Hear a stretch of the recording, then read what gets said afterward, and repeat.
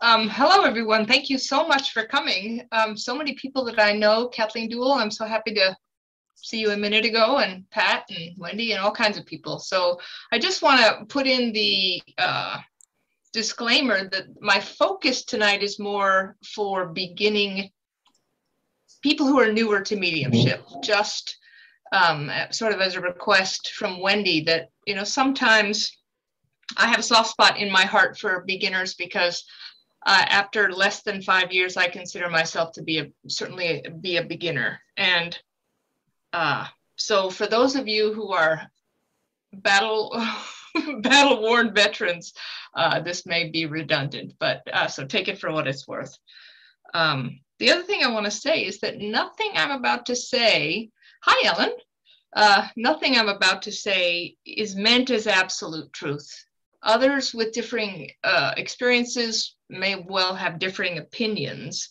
So what I'm going to share tonight represents my understanding as of this point in time and based on my personal experiences. And the minute I share it with you, hopefully my perspective will continue to expand.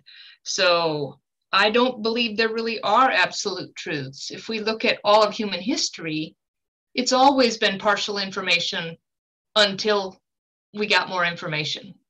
And I think often of those people waving to Christopher Columbus as he was sailing away that day, and they knew he was going to sail off the edge of the world. And that was their truth. And turned out that they got some more information when he came back.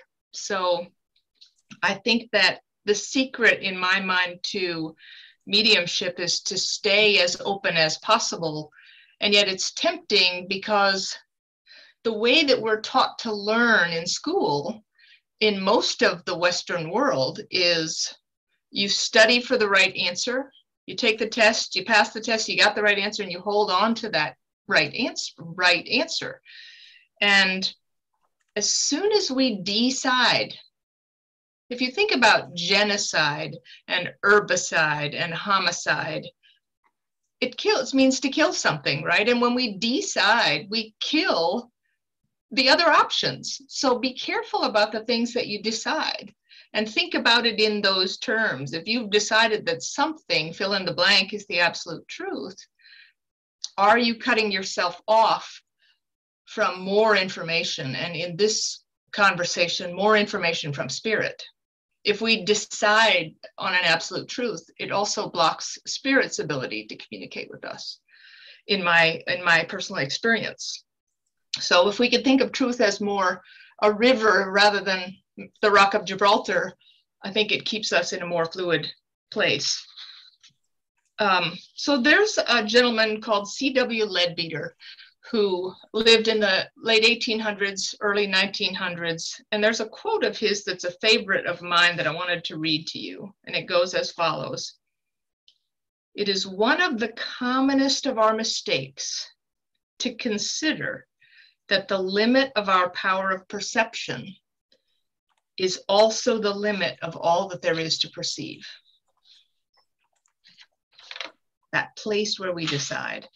So there's a story. In order to start tonight, first, I guess I should backtrack. And for those who aren't familiar with my story, on July 17th, 2017, the love of my life was hit by a car and catapulted to the afterlife or the spirit world, or call it what you will. And that phone call that morning ripped me from the moorings of my life. I was suffocating on my grief because of the belief that I had lost Scott. And the spirit world saved my life. And so my commitment is to serve the spirit world for the rest of my human life, for the gift that I was given by Scott and those in spirit to show me that my belief, my understanding up to that point was not so much wrong as partial. And I was given more information. I was given the gift of more information. So could I, and you don't have to do the raise your hand thing, but I can see some of you, but if you can you raise your hand if you struggle at all with the idea of meditation? So there's a few people. So I'm hoping I'm very excited about what I'm going to share with you about meditation, because for me, I spent 40 years of my life trying to figure out meditation and how was it even interesting or meaningful? I got zero. I got nothing for 40 years. And after Scott passed, and I had a number of readings from different mediums, and the collective message was, if I want to connect with spirit, the avenue was meditation. And I didn't know how to get from where I was to where that would be meaningful.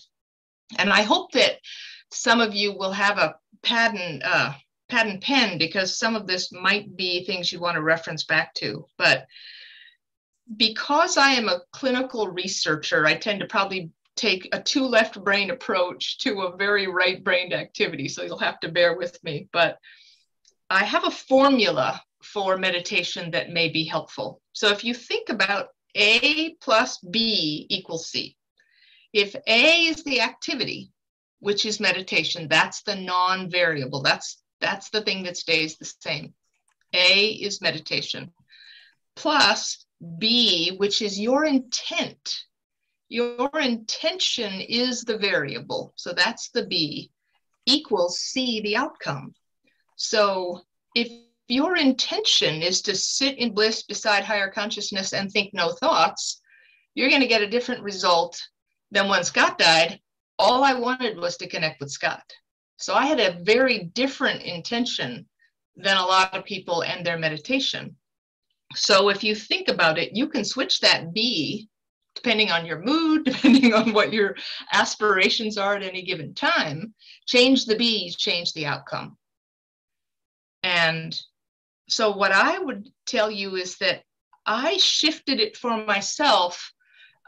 Suzanne Giesman had done a reading for me, and at the end of that reading, she was the one who broke the bad news to me that if I wanted to connect with Scott, I was going to have to learn to meditate.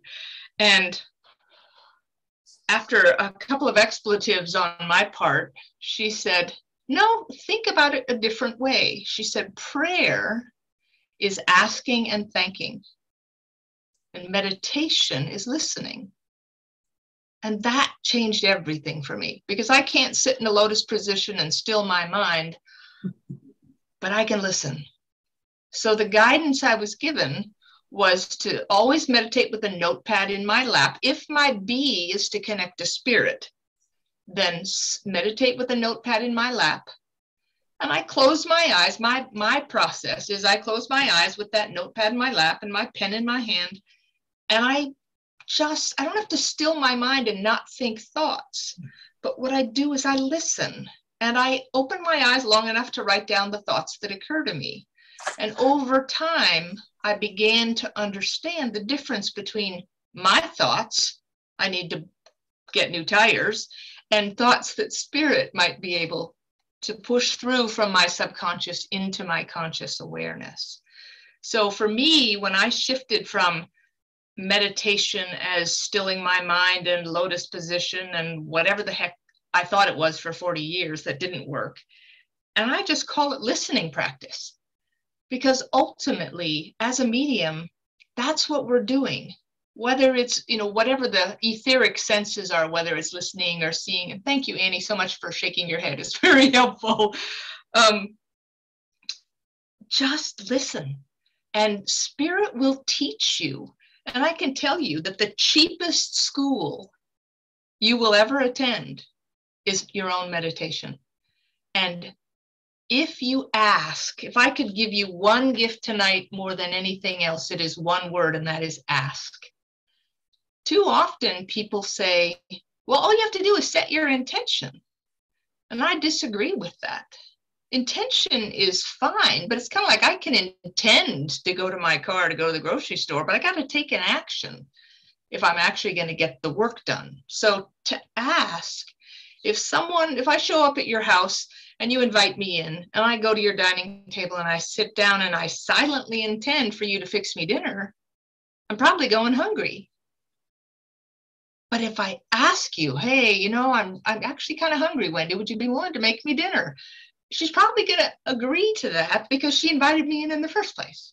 So remember to ask. That's the biggest gift. And it's the thing I think we forget the most. But there's another story that I want to share with you that sets the tone for the rest of what I want to share with you. In the 11th century, there was a Tibetan Buddhist philosopher called Milarepa. I'm probably getting his name pronounced wrong, but bear with me. So Milarepa had lost his entire family due to violence in the region. And so after the death of his family, he retired to a cave in the high Himalayas, and he planned to spend the rest of his life, however long that was, in the silence in this cave by himself. And what transpired in him sitting in the silence and listening, his listening practice led him to the discovery of his gifts as a yogi.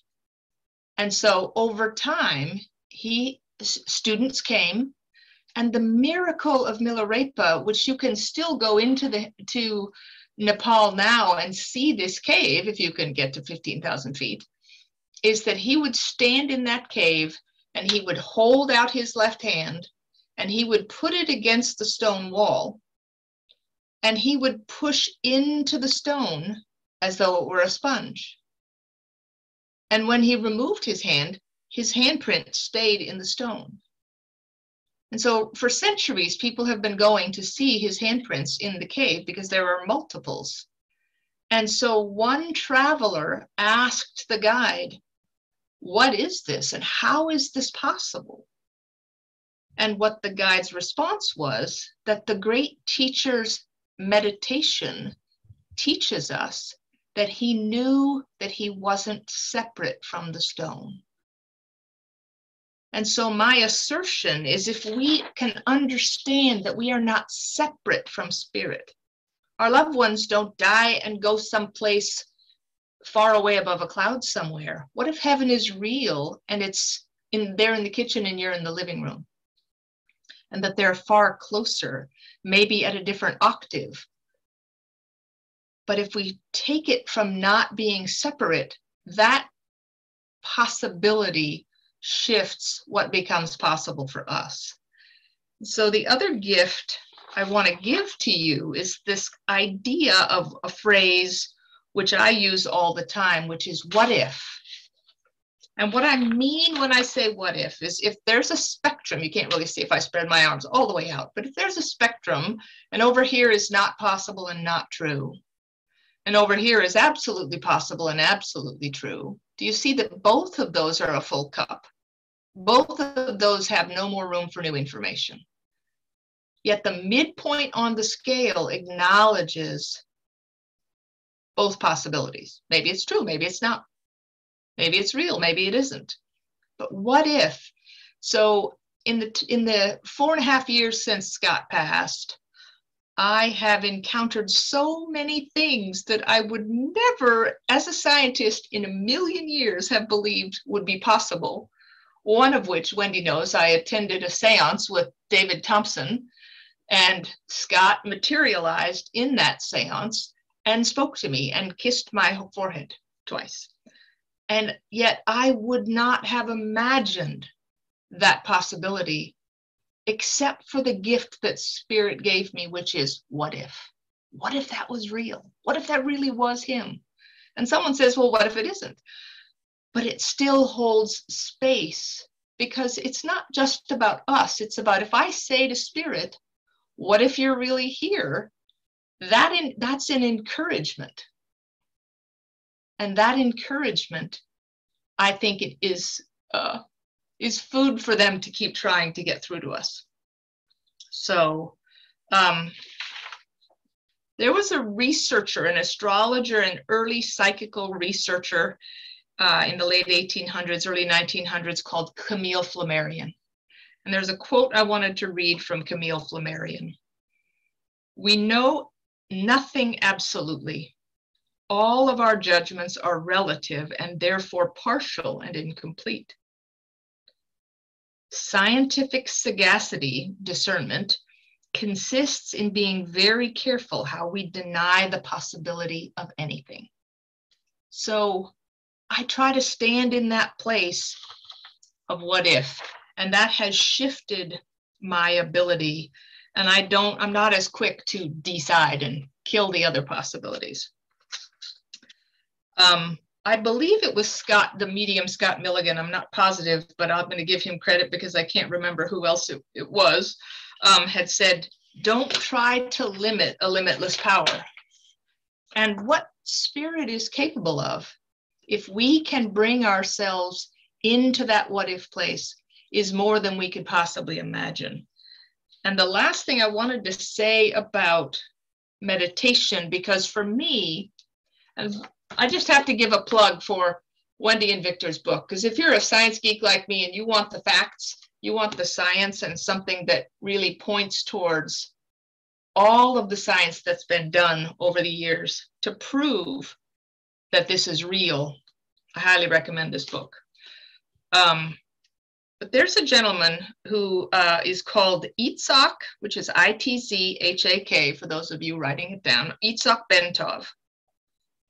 And to me, the way that I think of it is, if something is real, then it needs to be provable. And that's why Victor and Wendy's book was so helpful, because there was a lot of scientific research and evidence. And so with regards to meditation, I wanted to read what Itzhak Bentov had to say, because this, and again, not everybody wants the science, but I found that it's actually very helpful. So this, it's a short passage from him, but it explains some of the mechanism of action, if you will. Consciousness opens up when there is a synchronization of the two hemispheres of the brain. The head becomes an antenna with an energy field around it, capable of both sending and receiving information. Through meditation, activation of Kundalini energy and the resonant state of our body enables higher perceptions to become possible. So our senses are an extension of our nervous system. So if you think about what people call your chakras, or I would say your energy centers, that's part of the nervous system that creates the radio station that is you. So as you meditate, you energetically bring yourself into merged resonance as you fine-tune your nervous system through meditation. And a system that comes into harmony with itself becomes a very powerful and capable of connecting with higher consciousness. And what is possible from that point is infinite. So to me, it's kind of like the term practicing medicine. I think that mediumship is an art that is a practice based in science, but the art of it is the fact that each of us has a different expression. So I'm not a big believer in rules. I know that there are guidelines in mediumship that I think are important to be respectful of. You know, guidelines to be honest, to be authentic, to do no harm, to do the best that you can to serve spirit. But the rules that say you must do it this way or you absolutely need to do it that way, I'm not as much a fan of that. And I suppose the reason for speaking that out loud is to sort of give some permission to experiment and find your own unique artistic expression of the art of mediumship. I know that many mediums use symbols. I don't have that capacity. I'm a pretty smart girl overall, but trying to remember that a red rose means this and a white cake means that, I don't have that I don't have that capacity. And I break the link if I'm trying to remember that. So again, look at what works for you and don't believe that you have to, quote unquote, follow somebody else's rules. You are an artist. And so look for your artistic expression of mediumship. So how many times, again, you could just feel free to show your, you don't have to raise the little electronic hand, you can just raise your hand, but how many of you have ever had the experience where it feels like you're making something up in your head? You know, like, okay, Where did that come from? I must have made it up. So I have a little exercise towards the end that we'll do that I can help you to sort of feel what the difference is. But I want to give you some, as a medium, whether you're wanting to just connect with your own loved ones or whether you're practicing to do readings for other people. For me, I didn't set out to be an evidential medium for anybody else other than myself. And Spirit had other plans. But I want to share some stories because I think that stories are such a powerful way of underscoring what's possible, especially when it comes to no's. Meaning, if I'm doing a reading and I ask my sitter, I would like you during the reading to, if I'm giving you evidence, I will ask you, does that make sense to you? And I'm looking for yes, no, I don't know. My personal belief at this point is there's really no such thing as no. There's yes, and I don't know, because Spirit has a magical ability, it seems, to give us things that later become clear. So I'm going to give you a couple of stories of no's that turned out to be spectacular yeses later on. So I was doing a reading for a woman who was in her 70s, and she wanted to hear from her dad, who'd passed when he was in his 90s. And he shows up, and he's just a lovely guy, and he's talking about singing karaoke, and he keeps showing me Louis Armstrong in my face, like he would give all this evidence, but then he'd keep up close, he would show me Louis Armstrong's face, and I wasn't getting, other than, oh, he must have really loved Louis Armstrong. And she said, oh, yes, it was his favorite. But he kept showing me Louis like I had missed something, so I'll get to that. But at some point in the reading, he shows me a rocket landing on the moon. And underneath it says 1969. And so I asked her, was the 1969 moon landing significant to her or between she and her father? And she said, well, I remember it, but it wasn't necessarily significant. And I said, well, just write it down, see if you remember something later.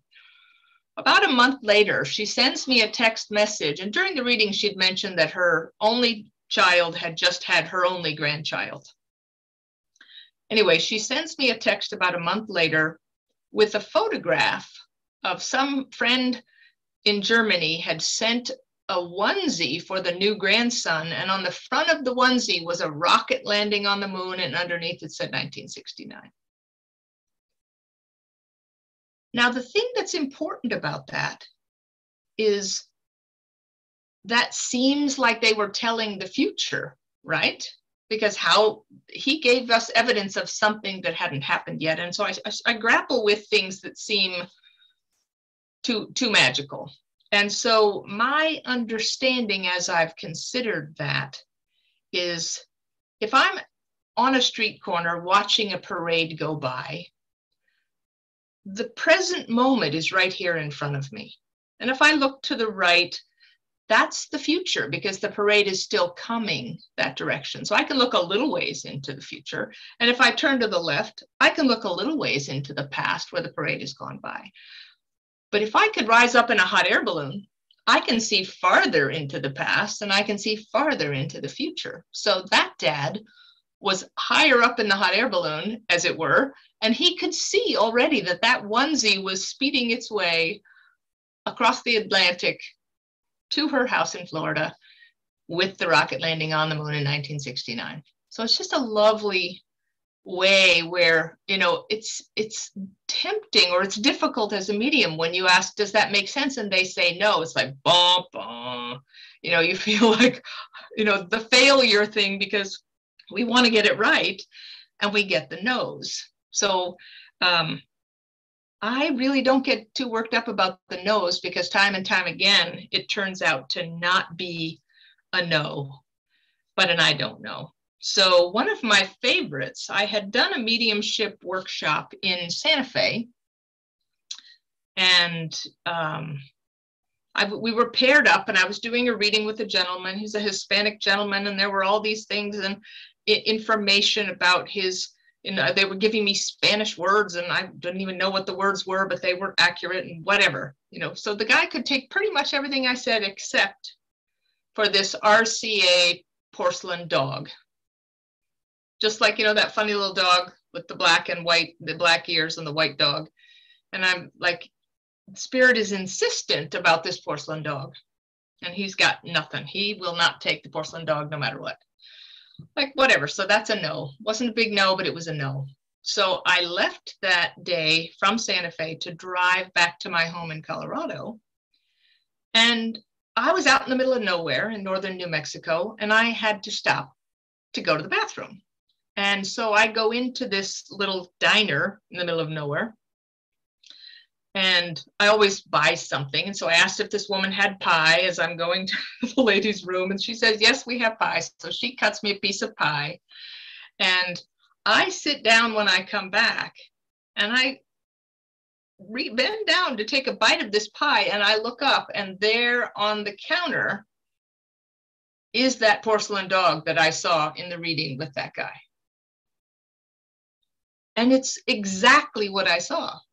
And so then all my little Scooby senses are on high alert, because I know that something's supposed to happen with this woman, and that it wasn't that guy, that Hispanic guy. It wasn't his family giving me the porcelain dog.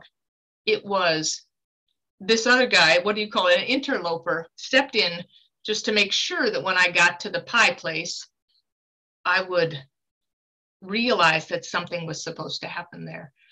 So the woman came and sat down beside me, and just, nobody was there. She owns the place, to chit chat. And I knew I was supposed to ask, but, you don't want to sort of be the terrorist medium who, how do you do it in a gentle way where you're not accosting someone with, because I didn't know who wanted to talk to her either. So I said, have you ever watched those shows, those interesting shows where like mediums are on TV? I'm trying to find some creative way to talk about it. She goes, oh yeah, I love those shows. I said, well, it's interesting because I do that too. I'm still learning, but I do that too. And so she said, well, I have a son who passed away. I'd love to. Do you think you could give me a message from my son? So anyway, the short of a very long story is her son came through and gave beautiful evidence. And it was a beautiful moment that I wouldn't have noticed. And it was a no, that it was just a no for that guy. So I guess the lesson here is pay attention. The sitter needs to pay attention to the no's, but we as mediums need to hold a broader bandwidth of possibility. So I was paying attention so I didn't miss that when it came up. So take that for what it's worth. Anyway, it's pretty cool when stuff like that happens. So the thing I want to say about not making it up is, or how do you know if you're not making it up, is a phrase that would be good to write down if you're writing things down. And that is, imagination is to intuition as talking is to singing. So you wouldn't be able to sing if you couldn't talk, and you wouldn't be able to intuit if you couldn't use your imagination. And spirit uses the tool of our intuition, of our imagination, to give us intuitions, to give us gifts of awareness. And as I said, that's a little, I have a little exercise that we can do that I think will work in this group setting. So don't let me forget that, but just imagination is to intuition as talking is to singing. Keep that in your mind.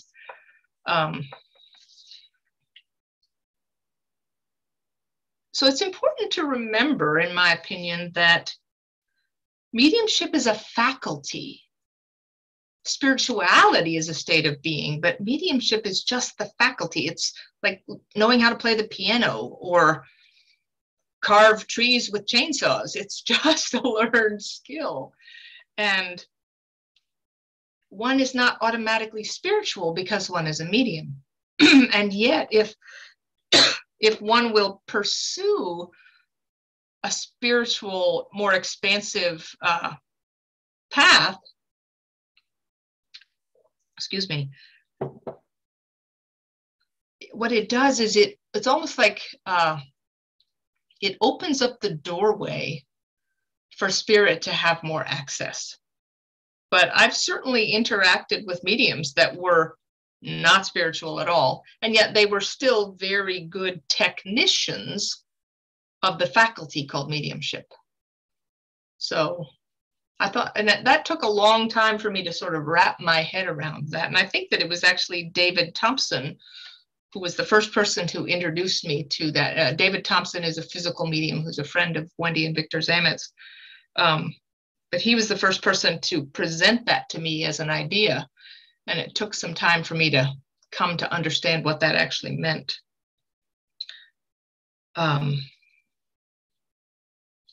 So with the whole you get no's, what I would say is find a group of people, even if it's just a good friend, that you can practice with, where they're not going to hold it against you when you get it wrong. You got to be brave and take risks, but it's easier when there's a net.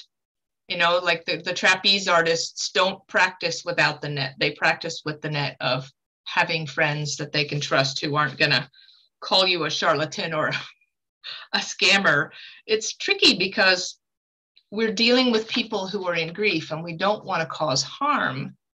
And we also don't like to be wrong. But how many times are we right? And so I'll give you a perfect example of a time when I knew that I made it up in my head. I was doing a reading for a woman, and she wanted to hear from her cousin, and this guy had passed, and he was passed by a river, and it had to do with drugs and alcohol, but he was really funny, and he was making jokes about being dead, which is kind of tricky because then you don't want to offend the family member because this person in spirit is making jokes about being dead. So again, there's some nuance where we have to figure out how do you want to be true to what the spirit is saying, but in a way that is responsible to your audience as well. And so he was talking about this nickname that everybody had for him, but he didn't tell me what the nickname was. And then he went on to show me the Oscar Mayer Wienermobile. And if you're from the United States, you probably know what the Oscar Mayer Wienermobile is. And I was certain that I made that up. So I didn't tell her about the Oscar Mayer Wienermobile. I told her about the nickname, but I didn't tell her. I edited because I thought, I'm totally making that up. So there was enough evidence and she was happy with the reading, whatever. And then I hung up the phone. And then he shows up and he says, what are you doing? You didn't tell her about the Oscar Mayer Wienermobile. You got to call her back. And now I'm totally busted, by the spirit person, because now I got to call this woman back and tell her I was holding out on her. So I call her back because he's not going to give up. He's sort of, and how it feels, it's almost like there's a pressure. Just come on, come on, come on. You got to call her back. So I call her back and I say, I'm terribly sorry. This is what happened. And I felt like I was making it up. So I didn't tell you that he gave me the Oscar Mayer Wienermobile. And she shrieks and she says, that was it. That was the nickname we had for him, was Wieners. But if you think about it, how in the world is a spirit person going to get me to say the word wiener? If you showed me a package of hot dogs, I would say hot dogs. I wouldn't say wiener. If they show me a wiener dog, I'm probably going to say a dachshund. So again, they will be as creative as they need to be. But that was my slap on the hand lesson where you just give it, and maybe it would have been wrong, but it was incredibly meaningful for her. And I also listened when I hung up the phone. I listened to what he had to say. So it's not, the reading's over and peace out, I'm done. Keep listening. It's kind of like the porcelain dog. I can't tell you how many metaphorical porcelain dogs I've had since that time where a no turned into somebody else's yes. And maybe that's me not dialing it in as much as I need to, but I'm still learning.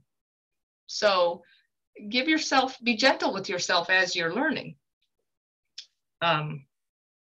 And don't compare yourself to others. But hey, Wendy, is William of William and Timmy, is it Cadwell? Is that right? Yeah, William Cadwell. Yeah. So William Cadwell is the lead for David Thompson, this physical medium, his spirit team, this gentleman William Cadwell. And I was in a seance with William, and he gave me one of the most meaningful pieces of information that I hang my hat on as a medium. And I really hope that those of you writing notes will write this down, because to me, it's probably the single most important piece of evidence, and it came straight from spirit.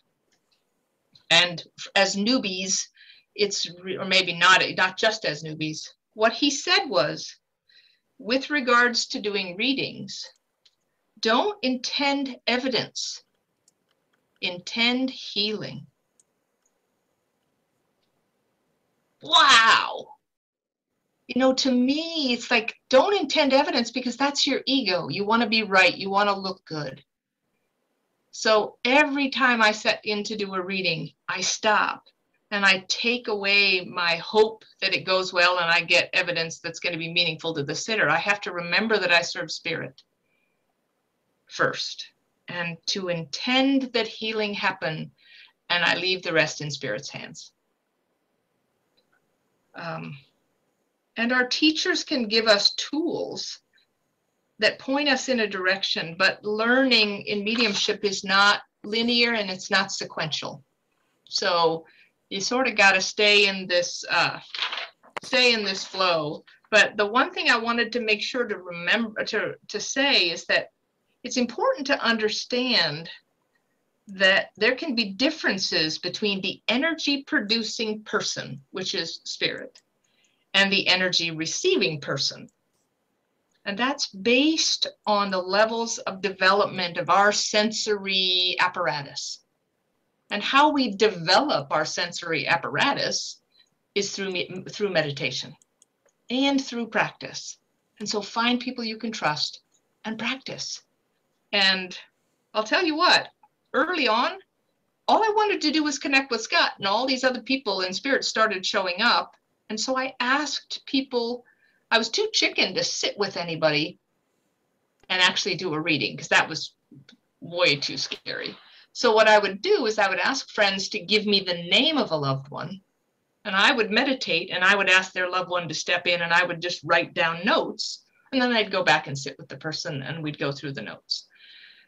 So find whatever way you need to start as gingerly as you need to, but spirit won't let you down. They want us to be successful. And whether that's us being able to connect with our loved ones want us to know that they're there as much as we want to know that they're there. So trust them. If you ever notice the word trust, T-R-U-S-T, what's the word smack dab in the middle? Us. Trust us. That's what spirit's saying. Trust us. We won't let you down. And every concert pianist started with chopsticks. So be patient with yourself as a beginner. Hey, Karen. And allow for the chopsticks part of your journey. And know that if you stick with it, spirit will help you. Every single time you sit in that silence and you do your listening practice, even though you don't know it, and this is my visual, but spirit is recalibrating, rewiring your brain to better be able to receive information. And all it takes is a little bit of time and a little bit of practice and trust. But the one thing, like if someone says to you about, when we talk about love, I want to make an important distinction. I know we're getting, I know you'll give me the signal when it's time, Wendy, but I'm just going to keep rambling until you tell me to stop. Cheryl, it's fascinating. Is I make a distinction between capital L-O-V-E and lowercase L-O-V-E. So if you're sitting in a room right now and there's a lamp on, and I want to give this to you as a visual. So if you have a lamp on and there's light coming out of that lamp, that light isn't electricity. It's a response to electricity. So it's a response to the source. So sometimes I'll do an exercise with someone and I'll say, okay, I want you to wrap your loved one in a bubble of love, but I don't mean the emotion of love. I mean, if you could make it up in your head as a larger embrace, capital L-O-V-E versus the emotion, which is lowercase L-O-V-E, not to signify anything less significant, but just a distinction. If you could expand to a larger embrace. Sometimes I'm doing a reading with someone and you get to that, oh my gosh, I got nothing. Then what do you do? And what I do in that moment is I try to go from lowercase L-O-V-E to uppercase L-O-V-E and realize that the source that creates the light coming off of that lamp is what I want to tap into, because that's where spirit resides. So how do we tap into that? I want to share a couple more stories. And so I have this friend, and I don't know if you all know the medium Nicole de Haas, but Nicole de Haas is a brilliant physical medium and mental medium in Holland. And she, I might get this slightly wrong, but I don't know if she would call it channeling, but I would call it channeling. She channels a spirit called Silver Cloud, and she wrote a book with channelings from Silver Cloud. And so I was with a friend of mine, and it was the anniversary of her husband's passing. And we were spending time together, and I was trying to help her to sort of feel better, and, you know, on a hard day. And in the room, the TV was going, and there's that music station where, you know, you get like the songs, it's just music, and then sometimes quotes will come up. But anyway, and usually when the song is playing, it comes up the name of the song or the artist or whatever. And so I said goodnight, but she was going to be there with the music playing for a while. And I got down to, I was staying with her, and I got down to my room, and I remembered that I wanted to give her the Silver Cloud book. And I had sort of reached out to her husband, like, come on, we need something out of the ballpark for today. But anyway, I walked back upstairs with the Silver Cloud book in my hand, and it was facing outward. And she saw me coming, and she saw the title of the book, and her mouth dropped open. And she stared at me, and I said, what is wrong? And she pointed at the television, and at that very instant, there was a song on the Muzak station, and the title of the song was Silver Cloud. In that very instant. Like, isn't that magical? So if we listen, and again, it's the nuances. I was doing a reading for someone, and they were on the phone someplace else. And in the neighborhood, my bedroom window was open, and I heard someone pull into somebody's dooryard and honk the horn in a funny way. And I knew in that instance, my claircognizant told me that was significant. And so I said that he's talking about something about a horn honking in a funny way. And that was the most significant piece of evidence that I brought through in that reading. Well, actually, it was a niece that had passed, but the niece had a handicap, and she rode the special bus. And every time the special bus pulled into the driveway, the driver would honk the horn in a funny way. So Spirit used the sound in my neighborhood to show me, so that at that moment, I could give that person that piece of evidence. So again, they'll always take the path of least resistance. If we'll stay open, and it's a skill that we develop over time about what's possible. The one thing I forgot to tell you guys before about the old guy with the rocket landing on the moon, and he kept showing me Louis Armstrong's picture up close in my face. I got to the end of that reading, and I said, what was your dad's name? And she said, Louis. He was trying to tell me his name, but I was blind to that.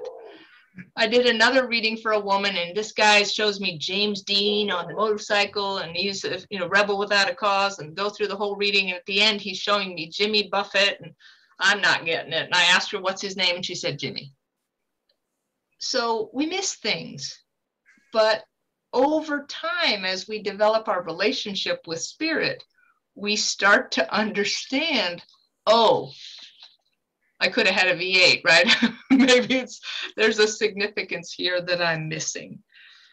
But I spent my life up until July 17, 2017, July 7, 2017, I spent my life ignorant of my own potential and about what's possible. And now, would I have Scott back? Yes. But the thing I'll tell you is that I get to spend, and this is something that might be hard to wrap your head around, but one day I asked Scott, because he's here every day, and every day I invite him to spend the day with me, and every day he's here. And one day I said to him, okay, when you were here, we had a relationship. Now you're here. What is this? What do we have? And he gave me a word I'd never heard before. I wrote a blog about it. And he said, we have a vibrationship. Isn't that great? Isn't that great? Because we can create new memories with our loved ones. They still exist, and they understand we have free will. And if we don't ask, I don't think it hurts their feelings. I think it thrills them when we do. But if we ask, they'll spend the time with us. They'll make new memories with us. And that's what's possible. And there's a fallacy we have. It's the fallacy of insignificance, where I was doing a reading for a woman, and somehow Abraham Lincoln came up, or we were going to experiment and see if we could get a message from Abraham Lincoln. So I asked her to wrap Abraham Lincoln in a bubble of love. She's sitting in Philadelphia in front of a statue of Abraham Lincoln. And right as I'm going to ask Abraham Lincoln, I don't know if it's real or not, but we're just having some fun. And I asked her to wrap Abraham Lincoln in a bubble of love. And right as I'm about to ask him for a gift, she screams. And I said, what's wrong? She said, there's a bee. Like she was outside and this bee was dive bombing her or whatever. And again, it was a knowing that was not somebody popped up in the chat, no coincidences. That was a coincidence, I think is what we should call it, rather than a coincidence. It's the places where we coincide with spirit. So I knew it was significant. I opened my laptop. I typed in Abraham Lincoln and the bee. Who would have thought that there would be a famous quote that I'd never heard about Abraham Lincoln and a bee? And he said, when I hear a man preach, I want him to look like he's attacking bees or he's fighting with bees or something. But there was a very specific quote about him and bees. And again, if it's just you, you don't have to prove it to anybody else. Have some fun with it. One day I was asking Scott, if it's like, Scott, do you have a message for me today? And I grabbed a book off the shelf, closed my eyes, wrapped him in a bubble of capital LOVE, and I fanned the pages, and I opened the book, and I opened my eyes after asking him, do you have a message for me today? And the phrase my eyes landed on was, yes, I do. That's what's possible. Dialed in exactly, if we can stay in that place of what's possible. So since we're close to the end of this, I just want to share the best story, and it's the most teachable story. I believe Scott gave me this story, and some of you have heard it before, but it's, to me, the most powerful story of what's possible. So when Scott was in a physical body, he lived in Aspen, Colorado, and you don't need a car in Aspen, Colorado. So he rode his bike, walked, or took the bus everywhere because he was a traveler and he didn't want to have to worry about where to park a car. So when we would go visit his 90-year-old dad in Denver, 5 hours away, we would take my old blue Toyota on road trips to visit his dad. So he passes. I spend a year and some odd learning how to listen. And so I have started this vibration with him, and I know when he's around, but it's in my meditation. I'd never had him show up sort of not in my meditation. But anyway, a year and some later, it's Thanksgiving Day. I'm in my car driving to his dad's house for Thanksgiving.